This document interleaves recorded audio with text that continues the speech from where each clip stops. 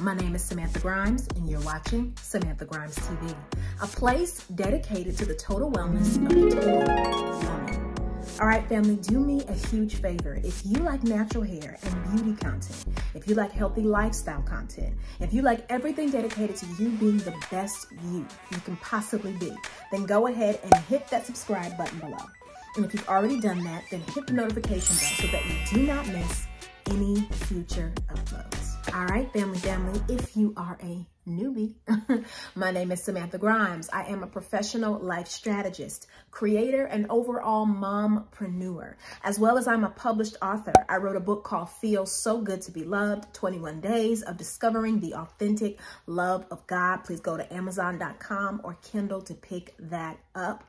And if you would like to book a session with me one-on-one, a wide variety of sessions, including life coaching sessions, faith-based counseling sessions, a little bit of natural hair coaching, and a session that I want to kind of highlight in this video, a newer service, ministry building sessions. Yes, we're going to help you launch that vision, help you launch that dream, help you launch that ministry. Amen. If you're interested in any of that or anything else you see on our website, then go visit our website at www.sgls.info. Once again, that's www.sgls.info. And we look forward to working with you. All right, family. So I believe that this video is going to impact you so greatly. Listen, I believe everybody's had a season in their life, or maybe you will have a season in your life where there's something you're supposed to launch, do, build, whatever. And some petty things have come up to try to get you to stop, try to get you to hesitate, try to get you to walk in fear, and overall to get you to turn around and disobey. But I want to give you maybe 3 majors that I really believe rise up in our spirit, speak to those things, and really encourage and empower you to take those next steps and to launch that vision, that ministry, that business, that you fill in the blank. So without further ado, let's get into this video.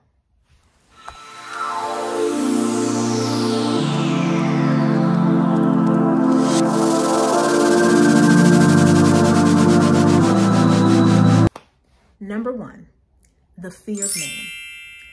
I know everyone. At some point, if you haven't already, you've had to engage or come face to face with the fear of man, okay? And listen, what I have noticed with that specifically is that it's not even the fear of what someone has said. It's most of the time the fear of what somebody will say. And what do I mean by will say? I mean, sometimes I think everybody's been guilty of it, of thinking for other people. You assume they're going to make fun of it. You assume they're not going to be supportive. You assume this, you assume that. You hear conversations and dialogues and things happening in your mind that have not actually happened in real life.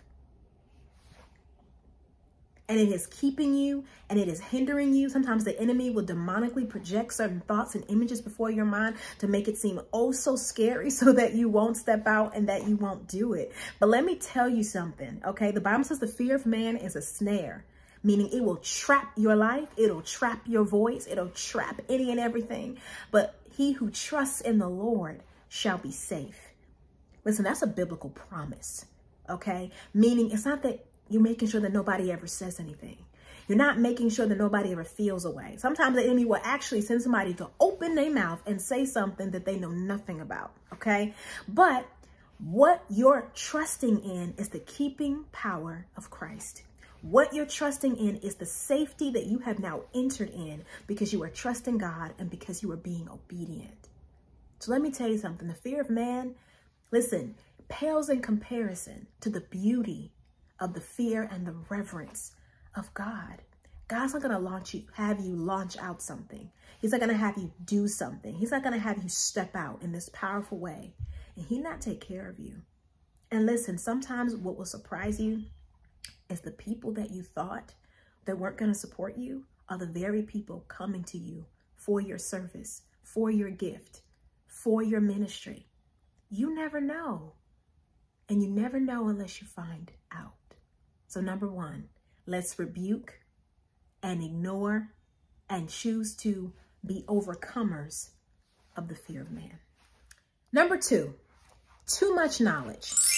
And the reason I say too much knowledge is because sometimes we can tend to think we need to know everything about everything in order to do anything. And that's not true. Listen, anybody that is worth their salt in any arena of life are constantly learning. Beyonce, Rihanna, give me a big mainstream singer, and I promise you they have a vocal coach. They do not feel like they have made it, and so now they can be performers. No, they understand that they have to constantly learn their craft. But just because you're still learning your craft doesn't mean the world doesn't need to hear your craft. You see what I'm saying? So understand, yes, there may be things you need to learn, but why can't you learn it along the way? Listen, I was already in business 3 or 4 years before I went to business school for a little bit. Many people say, well, shouldn't you do that first? And da-da-da. Not necessarily. The Lord called me to launch. And while I was out doing, I came into the knowledge of what I didn't know. And the Lord showed me, okay, now we're about to learn. But while you're learning, you're also executing. Okay, so let's just kill the noise of all the I need to know this and I need to know that. I got to have all the right connections. Like I know all the right people. Man, most of these billionaires out here do not or did not know everything, but they constantly remain students. And if you're remaining in the heart posture of a student, there is nothing that you can't learn and there is nothing that you can't achieve. So kill all of the noise of, man, I feel like there's more I can learn. Probably. But don't let that be excuse. Don't let that be an excuse to cause you to go into disobedience. Don't let that be an excuse to cause you to fumble the gift and the opportunity that God has presented. Sometimes God says do it now because he knows that there may not be another time in your life just like this one. And this is the prime time to sow that seed. The soil is ready. The harvest is ready and it's waiting for you. So number 2, don't worry about what you don't know. Number 3, not enough resources. Let me tell you something. Let me tell you something. Okay. Listen, learn to work with what you got. I promise you, you have more working for you than you ever realize. My husband makes a really, really great point. He always talks about our iPhones.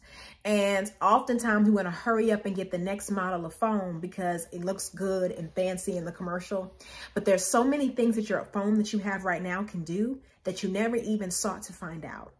Because you kind of do the same things with your phone. You only talk, you only text, you scroll on social media, and that's it. And your phone can do things you had no idea. So you think you need this new phone, but in actuality, your current phone can do 10 times what you've given it the opportunity to do. So I really want you to consider, hey, what do I have right in front of me? Sometimes God wants us to really trust him by using what we have. And if we're faithful with our little, he can make us ruler over much. So yeah, you don't have a fleet of cars, but you got a car. Yeah, you don't have a MacBook, but you got a computer. Yeah, you don't have all of the fancy office and the office space, but you got a guest room in your house. Stop making excuses. All right? You have everything that you need if God is calling you to launch right now. And I promise you, more will come when you begin to work what you got. All in all, if God be for you, who can be against you? Family, if you're feeling that leading, if you're feeling that push in your spirit, it is time. It's time to step out. And listen, if you do step out, we want to help. Listen, if it's business, we do career coaching. If it's a ministry, we do ministry building. Listen, if you just need to talk, girl, we are here. So without further ado, we're going to head out. But please visit my website at www.sgls.info and maybe book a free consultation with me today. All right, family. Talk soon.